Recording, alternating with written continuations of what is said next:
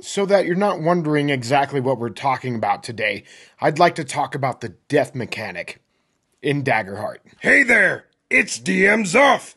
Go ahead and hit the subscribe button so you know when we upload new videos. So Matt Mercer and company are in the final stages of creating a fully fleshed out TTRPG called Daggerheart. It'll more than likely rival Pathfinder, but it may actually have the potential to rival D&D as well. Only time will tell. Every once in a while, there's a TTRPG that comes out and there's mechanics in it, actual rules that seem to transcend. Like, if you don't have this one thing, you probably should.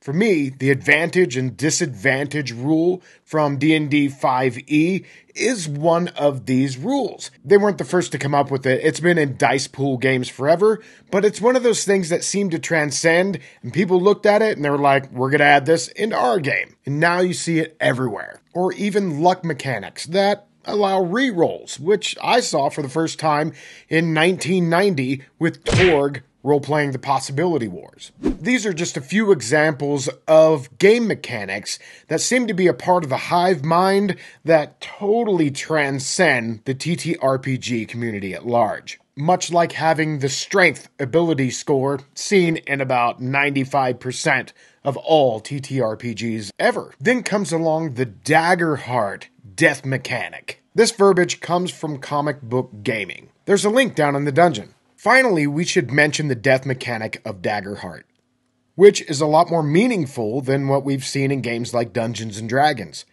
When a player runs out of hit points, they have three options. They can choose to die in a blaze of glory with an automatic critical success on their final action.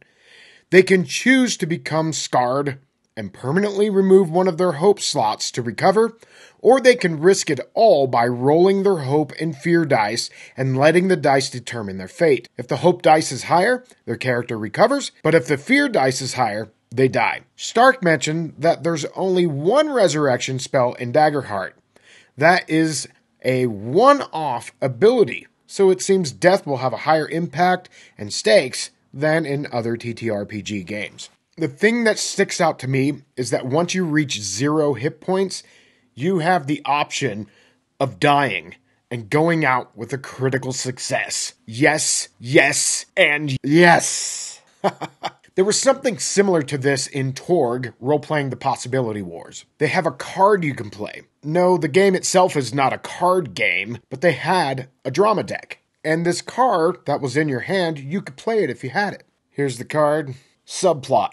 You may defeat any opponent at the cost of your own life. Definitely has this vibe right here. There's nothing new under the sun. Okay, so Daggerheart's not out until next year, and you want to use this now. I know I'm going to be putting it into my games, so let's homebrew it for D&D. Option 1, the auto crit death. It's perfect. It gives total agency to the player about how they're going to die. Auto crit and die.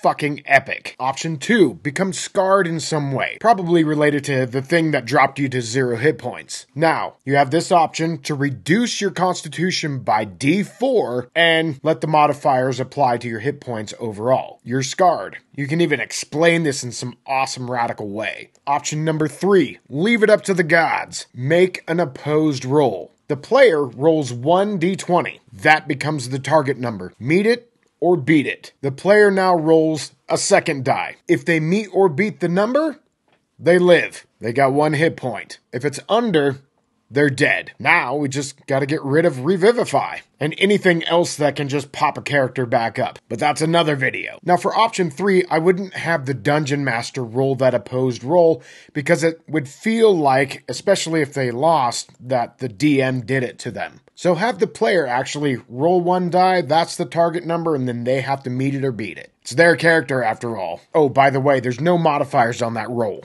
I could see that this could become a little ping-pongy or whack-a-mole-ish where they just still keep popping back up, but nowhere near as much as death saves. And especially if you have a player that's kind of done with their character. They've ran their arc or whatever, and they just want to kind of play something else. You give them an out, especially with the auto crit death option. And with the scarred deal, with that option 2, eventually their constitution's going to get so low that they're going to kind of become unplayable. And if you pick option 3, it's not going to be long before they fail that roll. Okay, there you have it. Use it or don't, I don't care. But as for me, I'm going to homebrew it right into my game. Alright, thanks for stopping by Agranak Studios, and we'll see you on the next one. Later. This video is brought to you by the generous support of our patrons. Consider becoming a patron. There's a link down in the dungeon.